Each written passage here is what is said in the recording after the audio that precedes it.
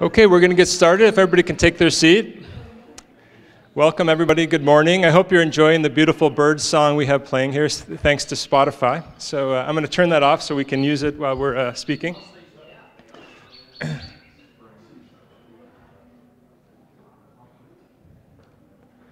Well, there we go. So my name is Tom Kerr. I'm a part of the Eco-Action team here at St. John's, and many of our fellow members are here as well, a lot of us wearing green today. We welcome you to this session. For those of you who don't know us, the Eco-Action team's been at St. John's for several years. We've done a few Earth Day fairs a few years ago where we brought in local merchants and county services and NGOs to talk about what you can do to live more lightly on the earth. And we've also been, more recently, if you've been to any of the church events, we've had some really good success with getting rid of disposable plates and plastics and cups and actually washing the dishes instead. Because, and a round of applause for that. That's a great initiative. And we're going to make this part of all the future St. John's events. And so those are all been great successes. But I have to say, I've worked in this space for almost 30 years, and a lot of us have, but I think all of us are feeling the climate crisis stronger than ever. And I think we thought this year it was time to step up our game a bit more and really think through what we can do collectively about climate change and about our impact.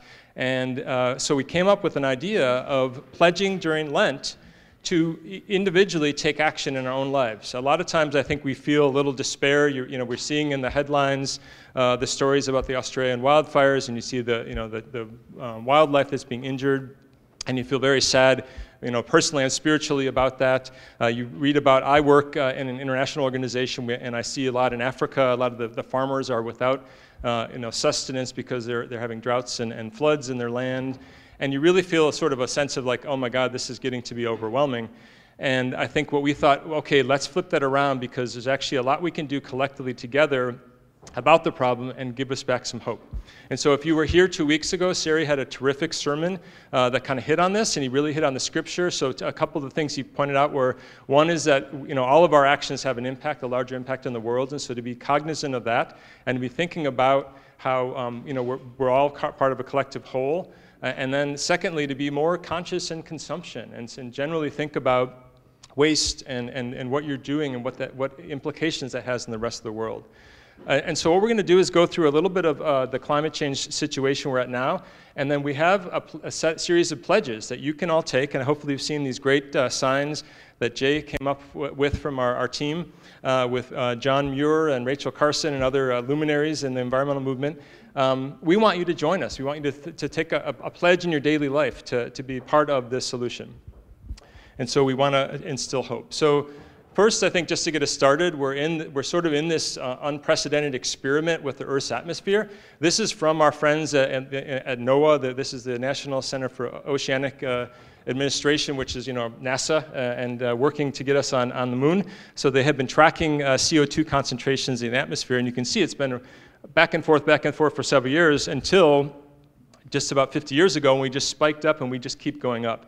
And so we don't know what that means. And I think that's the biggest danger of all this, is that they're tracking CO2 levels in the atmosphere and we're just keep going up. It's actually over 500 parts per million right now. So what does that mean? And it's corresponding with, you normally have a cycle of the Earth going back and forth on temperatures and going up and down, but then also you can see during the Industrial Revolution, we have started this upward trend that just keeps going up as well. And I mean, all of us have seen, you read the paper, record-setting heat in 2018, and then they say in 2019, record-setting heat in the last decade. Every year we're setting new records, and it's just, again, it gets you to, clearly we're on a path that's not going to be sustainable. And I think the other point is we have achieved scientific consensus on this. It's really not a matter of belief or creed. It's all the scientists are pointing to the fact that human-caused emissions are causing this problem.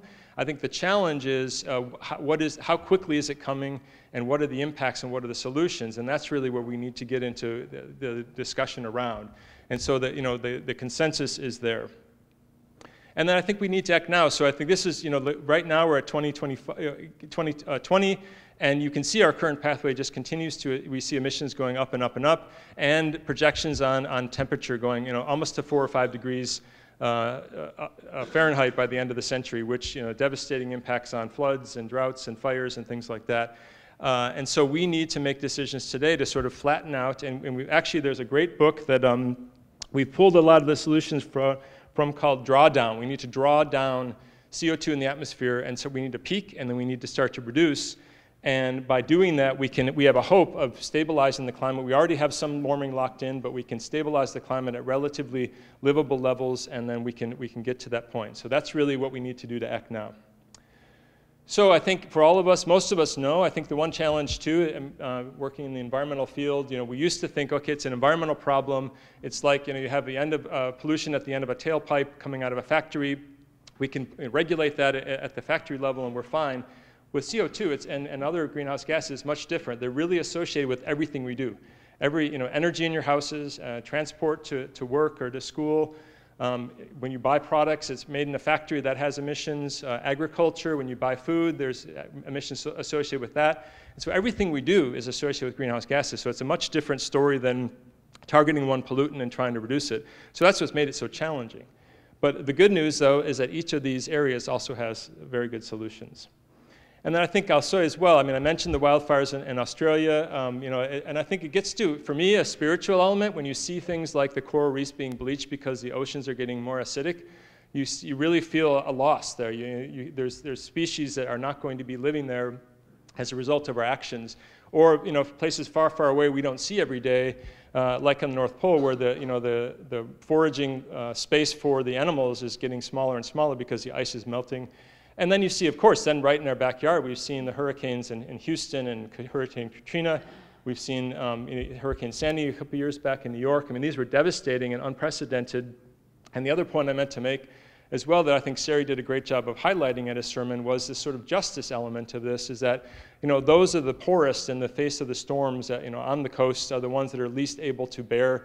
They've contributed the least to the problem, but they're actually the ones that are right in the front lines of trying to of achieving the impacts. And so we are seeing all of these every day. There's no doubt about that. And so it does cause for alarm.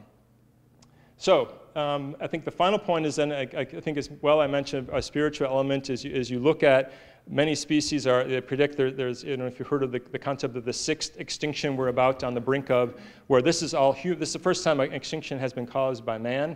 And we're at the brink of that right now. And some projections are that 2/3 of all wildlife, plants and animals, are on in the threat area for the next 50 years. And so this, again, is something that's driving us all to be concerned and also driving us to action.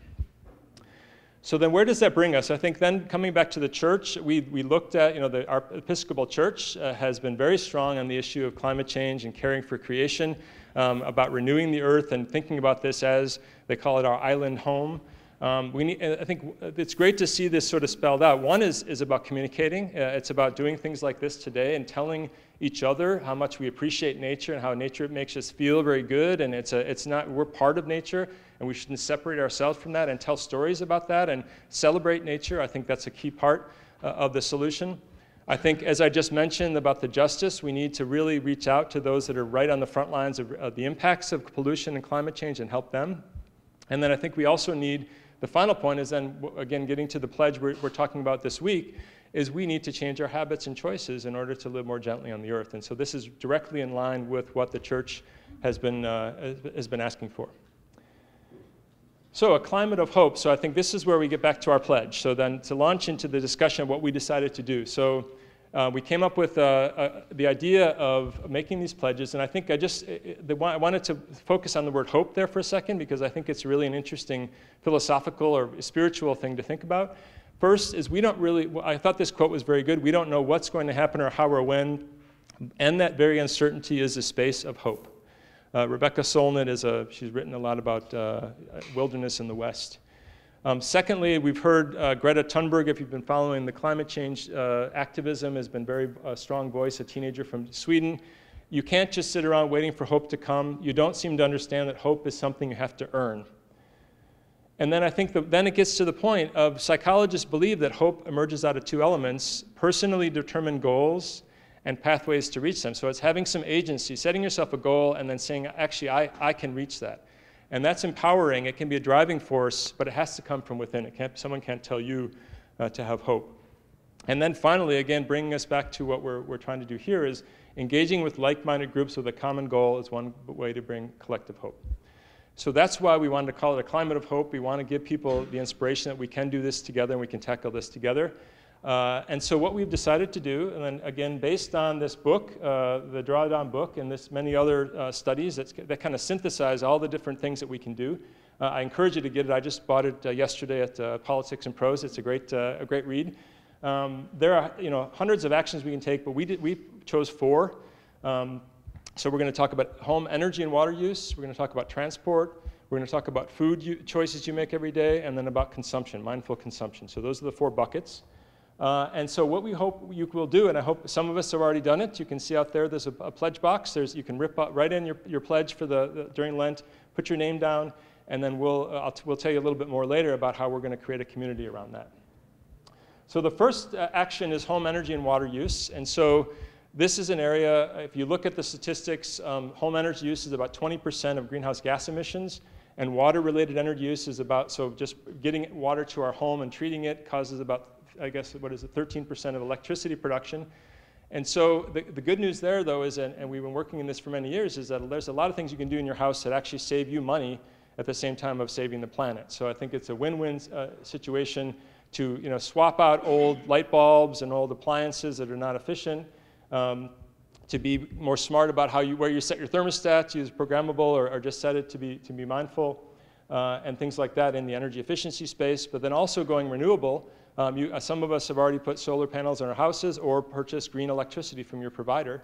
Those are options that we can help you with if you want some more information about. And then finally, water. I think there's a lot of water use in the laundry and in showers, and there's very easy solutions. There's a water sense label that the EPA has come up with. Again, there's tips and tools you can use there. So I'm taking the lead on this one, so I'm happy. We're going to set up, we have 4 tables around the place here with each of the stations. So afterwards, we can then answer questions you might have if you want to take that pledge. So I wanted to stop there for 1 second and invite Tim Dobbin, who is our guru of the property space, taking care of our church. Because the good news is if you look up and look all around you, we've been doing great things with the church already in energy. And I just wanted him to give you a little inspiration that we've had, you can actually do this, but also tell us if there's been challenges or things that might translate if you're in your home setting, how you might do that. Thanks, Tim. Yeah, no, thank you. Yeah, I've been a champion of energy efficient lighting here and at home for about 6 years. The technology's really come along. I'm going to touch on a couple of things you can do to make sure you're pleased with the results, because if you choose right, energy efficient lighting, you shouldn't notice it, that it's any different from what you enjoy now. But one of our biggest successes is right here in this room. Each bulb in the ceiling used to be a 200-watt incandescent bulb, and by removing a reflector baffle that was actually hindering the light and putting a $3 100-watt equivalent LED that uses just 15 watts, it now costs us about $40 a year to light this room versus $400 previously. And that's been going on for 6 years, so they're real savings. I know everyone wasn't a fan of these lights when they initially went in, but again, they're LEDs and they're robust enough that when the school has sort of indoor play here in the rain, they don't get damaged. Anyway, what else was there? Yeah, selecting LED lights. If you like the warm, slightly amber glow of your current incandescents, look for labels that say things like warm white or soft white. Another even more accurate way is to get deeper into the label and look at the color temp, which is expressed in degrees Kelvin. So 2800 to 3000 is about right for incandescent equivalents. 4000 is probably more like what you're used to with a fluorescent light. When you get up to 5,000 and north, that's going to be surgically bright. I mean, it's going to look sort of blue, and you're probably not going to be happy. And I think sometimes when people say, oh, I don't like the look of, LEDs and things, that's what's going on. They've chosen the wrong bulb for the situation. On dimming LEDs, they work very well, I think, down to about 50%. But if you have an application where you really like to dim all the way down to, you know, an almost red look in the room, you're probably not going to be happy. But if you, in our dining room, we have these sort of amber shades hanging over the dining room table. The dimming actually works pretty well there, because you don't see the ghostly sort of glow of an LED on its lowest dimming capacity. The sort of light temperature stays the same with an LED, but it just goes down to this extremely faint ghostly glow. And that's probably the main reason we would never go to LEDs in our worship space. Because, you know, Christmas Eve, we like to take the lights down low for Silent Night. It's not going to be a good look. Plus, those lights are only on a few hours a week. It's not cost efficient to replace them. And that's the other thing I wanted to touch on. Where you replace lights, go for things where the light is on all the time. Do you have a porch light you leave on every night for security? Absolutely put an LED in there. The other thing I wanted to mention is this can all lead to a sort of virtuous cycle. I've been so happy with the savings I've achieved at home. I thought, well, yeah, why not use that amount to just buy 100% renewables? And I'm hoping maybe St. John's will get to that place too.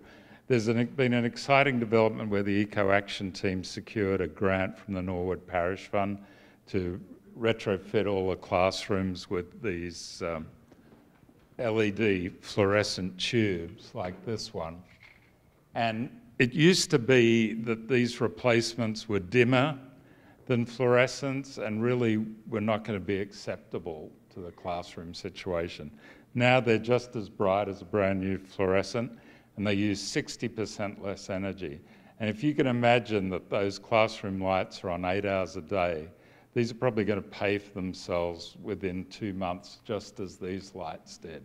And we haven't replaced a single one of these in 6 years. That's the other thing. They're cheap enough now, the smaller bulbs, that you will get the payback within months, and they're going to last longer. You're not going to be climbing ladders as often, et cetera, et cetera. So feel free to approach me anytime about this subject. I'm very passionate about it. Well, thank you so much, Tim. That's great. So perfect example of an inspiration. And I love the story about saving money and then going to the next level and thinking, what about buying 100% renewable? So that's exactly the kind of spirit we're thinking about with the Eco-Action team and these pledges, is that, you know, a lot of us are already doing a lot, but there's a little bit more we can probably do.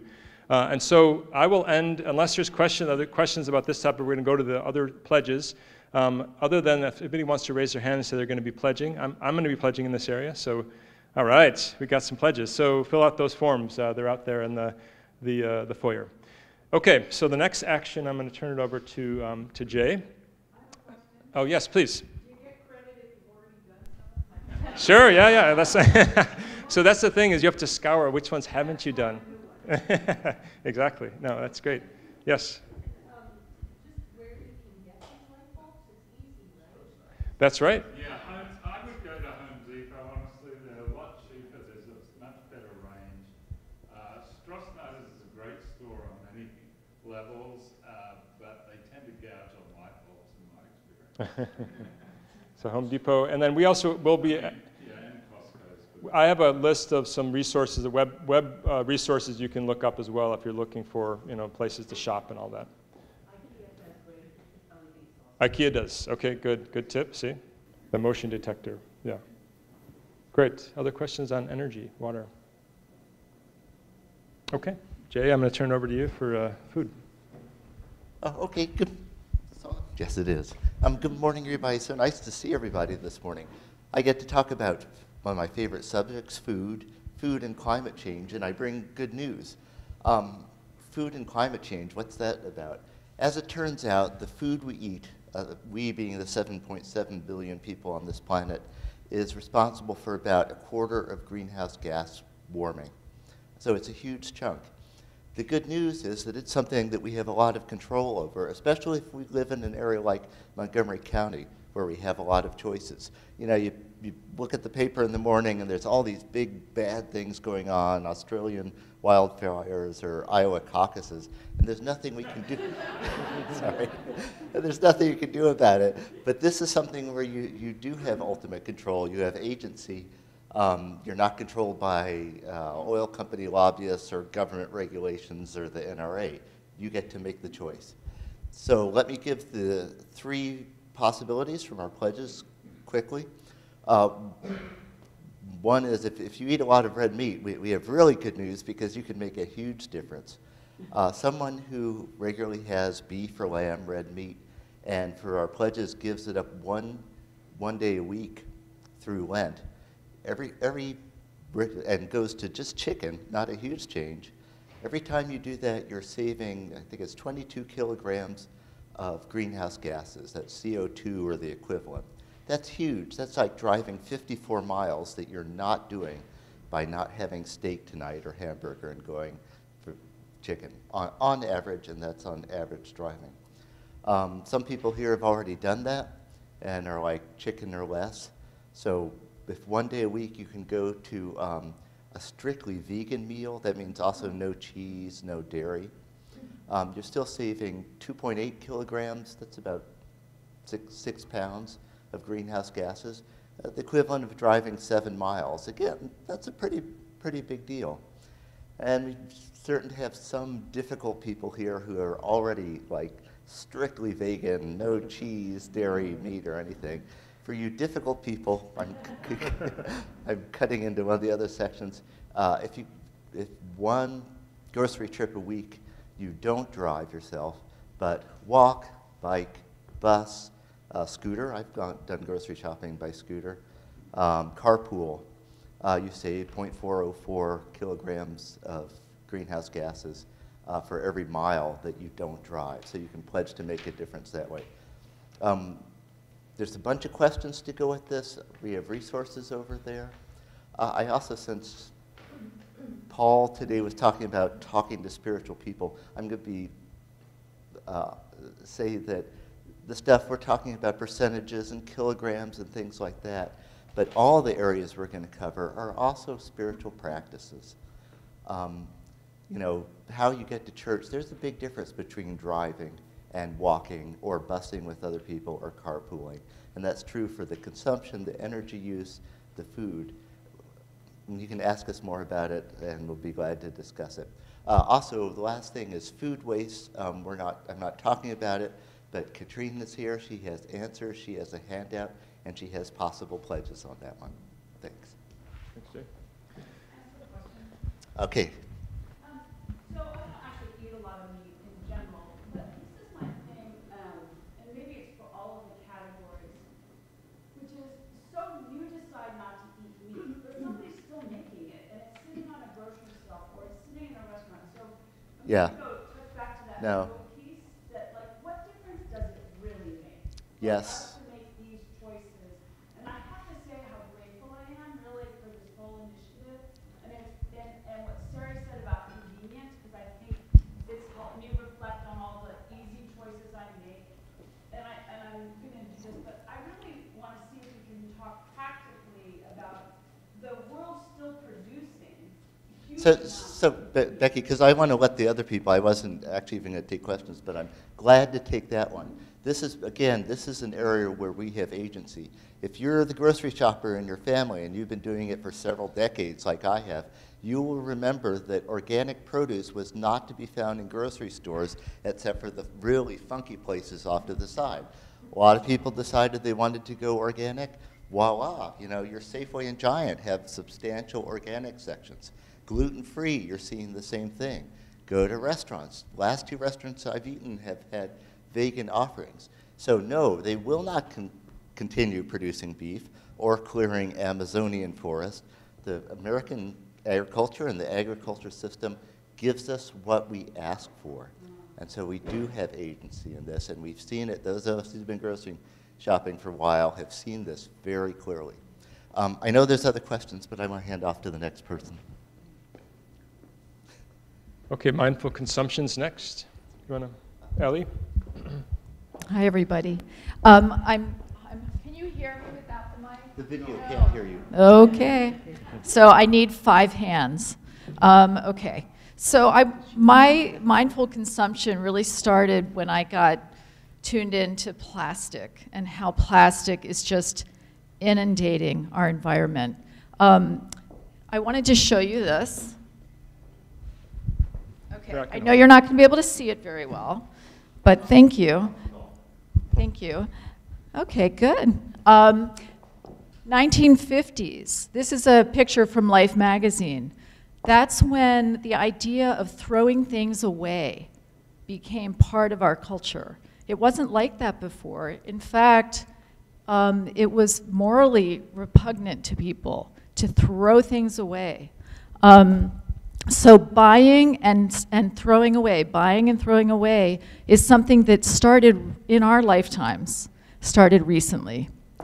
With plastics in particular, in the 1960s, the plastics industry realized, well, we can grow a huge business if we make single-use plastics, plastics that you use once, throw away. That's great. The problem is, well, here's a chart of the plastic production over the years, starting in 1960 to today, the way it's increased. Guess what? It accumulates at the same rate. It does not go away. This is the problem with plastic. It's not biodegradable. It just accumulates in our environment. So this is my passion. So what happens is plastic does break down into small particles called nanoplastics or microplastics. And that gets into our food stream, into the water, into our food, and into the air we breathe. So I have the same perspective that we do have agency, we can make changes, and it's going to be a hard one because the fuel industry is pushing this stuff on us. And it's our job to push back and say no. So, thank you.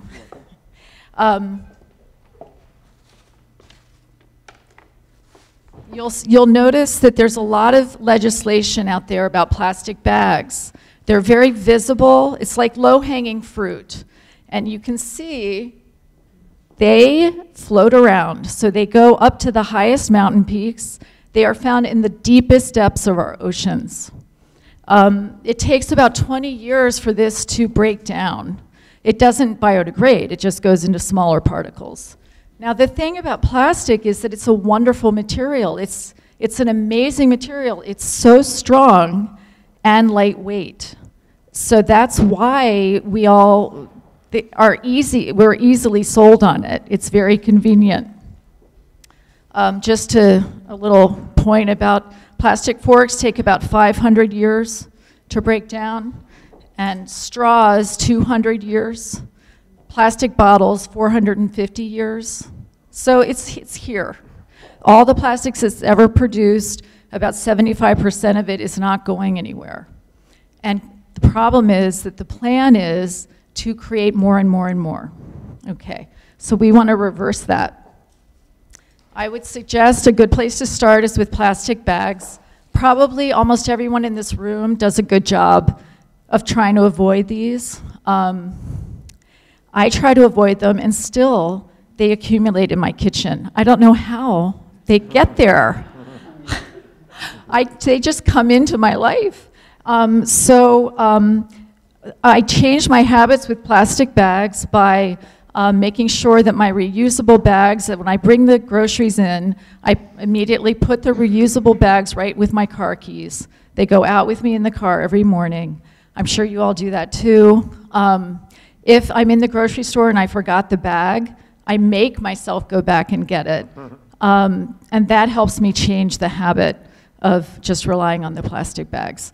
And part of it is just saying no to the plastic. No, I don't want a bag, thank you. No, please, I don't need the plastic lid, no straw, all that. I think I'll stop it there. Do you want to talk about them? Well, of course. So we have different areas. The plastics is the first area. There's also Amazon-free Lent, so there's a lot of fossil fuel energy going to overnight delivery, all this wonderful convenience. That's a big area that you could decide, well, do I really need that? Being mindful, needs versus wants. And the clothing too.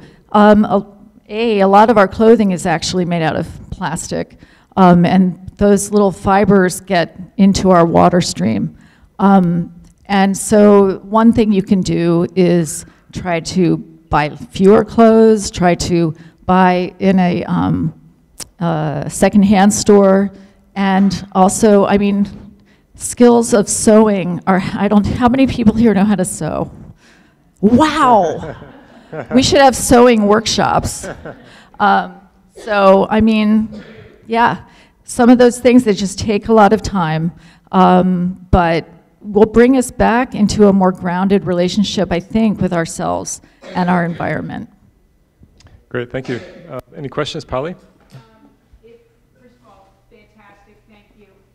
The plastics industry also loves to tell you that plastic is recyclable, and our municipal bins, we all get recycling bins to put out and put our plastics in, and it actually is one of the most terrible things that's going on with industry pushing us to consume.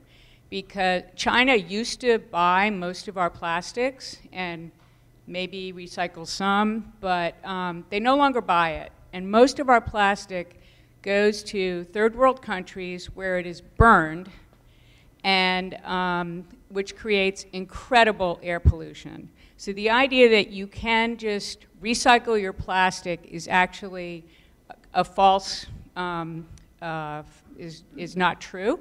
And there are federal regulations that are being pushed to force companies that create plastic to pay to take care of it or to no longer produce as much. It's a really big deal, and you see, I painfully see all these people trying to do the right thing by putting out their recycling, and it's a real trick.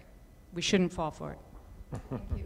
I wanted to just, about plastic bags particularly, those do not go in the Montgomery County recycling, and sometimes people will put their plastic recycling in a plastic bag in the container, and that messes up their machines, so they don't want the plastic bags. And you can take the plastic bags to different grocery store drop-off centers. You know, what is actually happening to those bags? I know one thing that has been happening is there's a company that makes plastic siding, plastic boardwalks, plastic furniture for outdoor out of those plastic bags. But they also take those big plastic covers for big paper towels amounts and big toilet paper rolls and even Ziploc baggies. All of those things can go in the plastic bag recycling.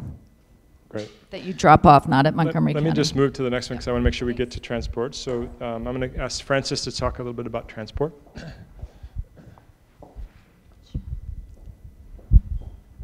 So the ECO team is encouraging the congregation to use private cars less during Lent. So please try it because it's good for the climate. But I'm here to tell you from personal experience about how liberating it is not to use your car. I haven't driven a car in 4 years. And I highly recommend this. It's a string backpack, very lightweight. You don't even know you have it on your back when you're walking around. But what it means is if you stop by a grocery store or you have some errands to run, you can pick up something and put it on your back. You don't even notice it most of the time, or at least the weight is very easy. And you have it with you. Also, if it's raining or it's about to rain, you can carry your umbrella here. It leaves your hands free. So I highly recommend this. what I want to talk about is the personal benefits. We know it's good for the climate, but I can tell you that it's great on a personal level. I can set off for the day without worrying what time of day it is, what's the traffic going to be like, will I find parking? Don't have to think about that. As I'm walking, I'm getting exercise without extra time. I know some people will drive to the gym and then work out really like mad for half an hour and then drive back. Also, sometimes I will run into neighbors, and it's good for a little social interaction. When we came in here this morning, the birds were singing. If you're walking, you can hear the birds. You can see the squirrels chasing each other. You can count rabbits. And these days, you see signs of spring everywhere. The daffodils are starting. Snowdrops have been out for several weeks. The mini crocuses are out. So you can enjoy that. You feel like you're part of nature. Now, there are some caveats.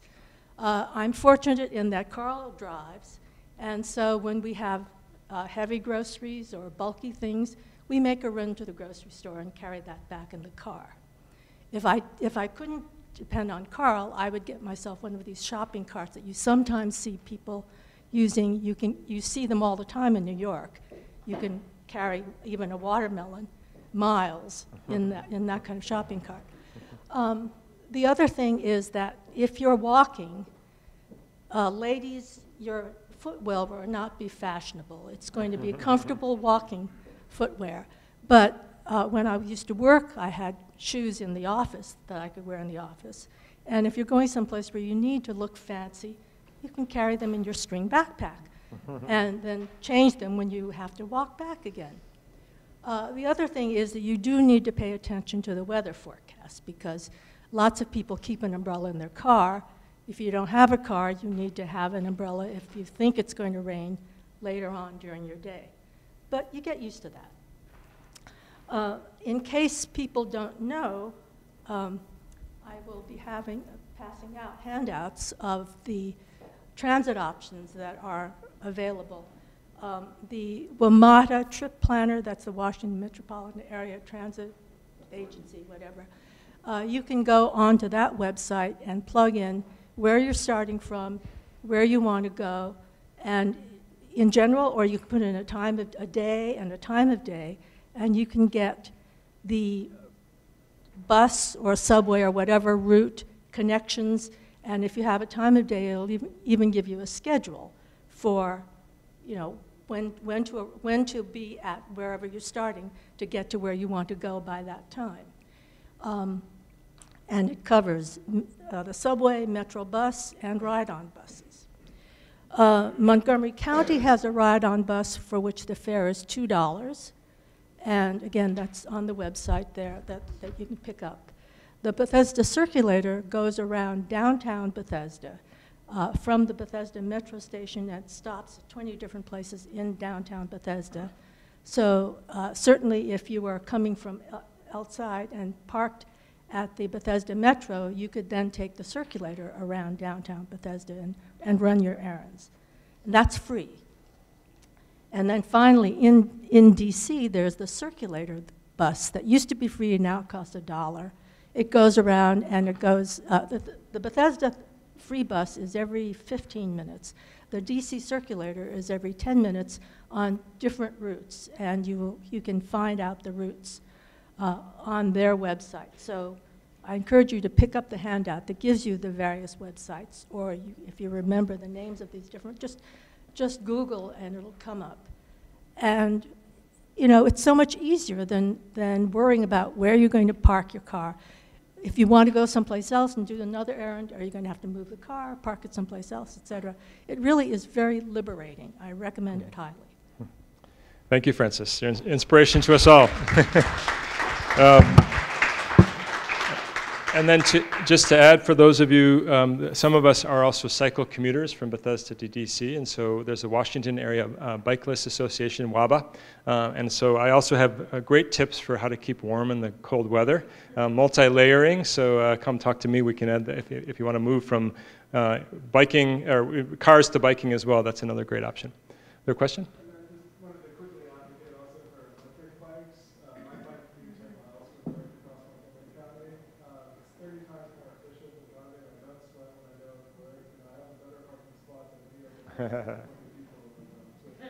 That's great. That's great. Yeah, electric bike is another option, and we're really blessed to have the Crescent Trail, which is traffic-free to get all the way downtown. So that's a great infrastructure we have here in Bethesda. Okay, so that's transport. I think the final point then is just to bring us all home. So coming back to the point I made at the beginning, we're going to create a community to help all of you if you want to make a pledge. Each of these 4 areas, if you sign up, we'll give you your email, and then we'll create an email group, and we'll start to share resources and tips, and we've already heard a few, recipes for vegetarian or bike routes or things like that, tactics, and then also maybe, post a question. I'm not sure how to do this. Ask Tim about motion detector lights, things like that. So we'll create a group. We'll send regular email updates over the next few weeks. Every week, we're going to focus on a different one of these areas during Crossroads. So I think we'll start maybe next week with transport or energy. And then importantly, we're going to come back together after Lent. I think, was it the 19th of April? I think we have another adult forum. So that one we want to be interactive. We want to hear from you. We want to create a platform to say, well, I tried this. This is great. Here's what you should all do. Or, hey, this is really tough. And I found this harder to do than I thought. Anybody have any ideas? So we want to create that space for a discussion around this. And frustrations as well as successes. So each one of the team members was listed on the slides. They're also on the forms outside, and then we're going to be here at the tables around the room for the next 15 minutes before the next service starts. So we can also answer your questions about that. So that's the Pledge of Hope. I hope you'll join us. I don't know if there's any final questions before we go to break to the tables. Tim? I would just put in a plug for walking. I mean, the medical evidence. Yeah. Getting stronger and stronger that just even 15 minutes of brisk walking 3 times a week gives you almost all the same health benefits as much more vigorous workout, especially as you get older. So, you can't lose. Absolutely. Yeah. That's great. Yeah, so the pledges are at the bottom of the forms. Here's mine. I ripped it off this morning. So this is there's a form for each of the pledge areas outside. You can just rip off your name and put it in the box outside. There's also an online electronic version. If you want to do it electronically, you can just do it there as well. So thank you. Thanks for coming. We really appreciated your attention, and let's do it. Let's have a Pledge of Hope.